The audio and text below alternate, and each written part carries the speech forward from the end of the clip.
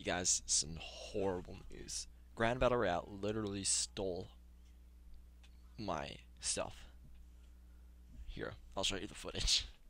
So here, you guys see, I finally got a chest. I think it was like the 4th chest in the battle pass that I got so far.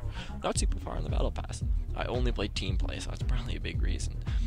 I see, oh, such good loot in this one. And of course, you roll it. And you get an avatar.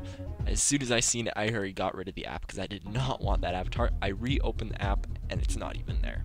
So they made me get the chest and I didn't even get the avatar. Like and subscribe if you hate GameSpire.